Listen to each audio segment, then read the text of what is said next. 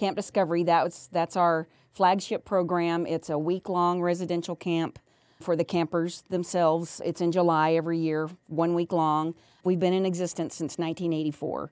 We took over from the American Cancer Society in 2013. Provides an incredible amount of hope for these kids because they see adults that have made it. It's scary. You don't know what's going to happen. So seeing their counselors who have made it past that and are adults and have a productive life, that gives me hope. That gives them a tremendous amount of hope. Every Tuesday during the week of camp, we have a remembrance ceremony. And it's not required if the kids don't want to go to it. At least 75% of the campers go to the remembrance ceremony. And it's just a time to remember the campers. If they're a former camper or staff member that has passed away during the year, we have a special time to remember them, and kids and staff have a chance to talk about their memories of that person. And then we do a balloon release. How much does it cost? Around $2,000.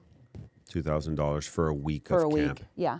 But you have to imagine, we're very efficient with the use of our money, but two, we have oncology nurses, docs, and a lot of them, they're all volunteers. Oh, yeah.